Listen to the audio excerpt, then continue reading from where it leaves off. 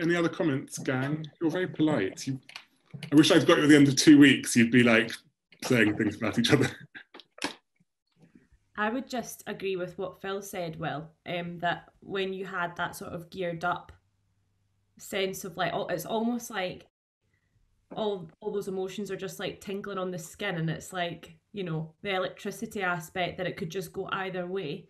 And there are bits, even when you were like, I have to say, like the first time you read it, like I just, well done for choosing Shakespeare, because I mean I was that like a barge pole. I was like, no way, because it's so hard, but like you speak it so beautifully, and it's just when you were getting some of those tactics and even little glimmers, it just, yeah, it makes it so much more interesting, and like don't be scared to be messy, I think. Is that, yeah. Yeah.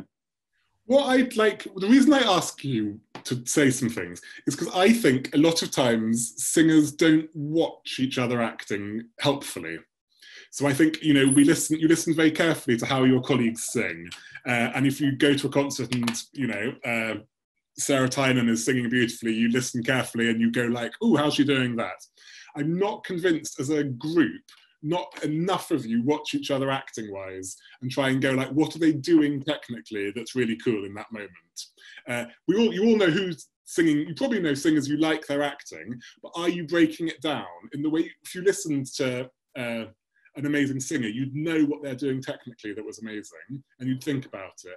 And I want to encourage you to do the same when you watch the acting, so that you're actually looking at them and saying, oh, look, they're shifting their tactics. Or, oh, look, they're really in the moment. And oh, look, they're really committing to it as much as you would with the singing, because that will help you constantly learn each time you watch yourself, because you can't really watch yourself perform, but you do get in these situations to watch each other a lot.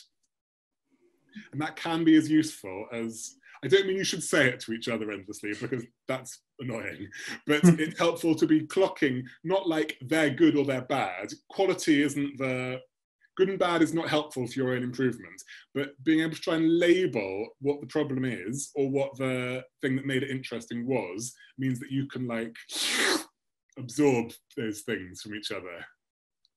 Cool, next person.